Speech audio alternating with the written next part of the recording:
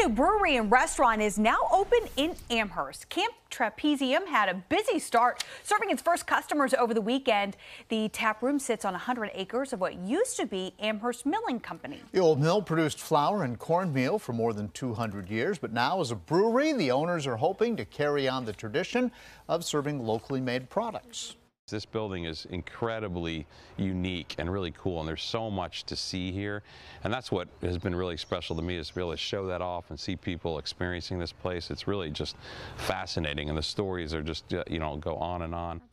Camp Trapezium will focus on spontaneous fermentation beers, farmhouse styles, and wild ales.